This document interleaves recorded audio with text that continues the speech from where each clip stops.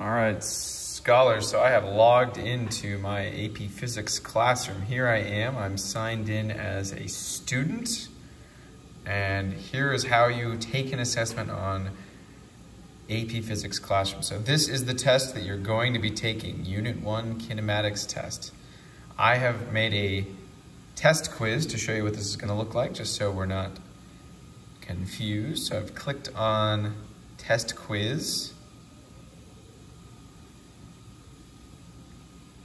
And when it opens up, it says you will need 10 minutes to complete. Once you start, you will not be able to stop. So you're going to be taking this over the weekend, sometime between now and our class on Tuesday.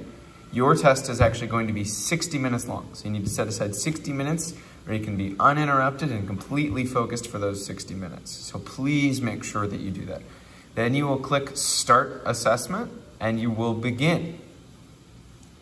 If you have everything set up properly, you should have the lockdown browser, and I'm gonna click Open. Now, if you have anything like a screen recorder going, it's gonna kick you out, so just make sure you don't have that. Once I do that, it should shut my entire computer down. It's mad at me because I have Siri running in the background, so I'm gonna kill that. And it should load up your multiple choice test. So here is the question. You can see there's a timer up there at the top. I only loaded one question so you can see it, but once you've answered that one question, so like on multiple choice, you'll click an answer like this, and then you will submit when you are ready to go. Okay? So once you click that submit button, you are done. Notice my time is still ticking. So once you submit that, you're done.